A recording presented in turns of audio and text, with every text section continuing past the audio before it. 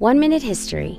The ancient Aztecs believed that the souls of their ancestors went to a place called Mictlan, protected by the goddess Mictecacihuatl. These souls would return to Earth to visit their living relatives during a festival dedicated to her honor.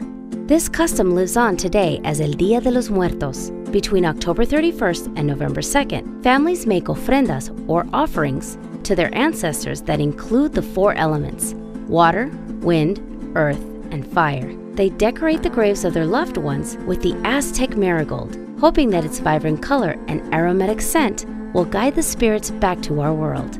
Monarch butterflies are said to contain the souls of the departed during the 3-day fiesta.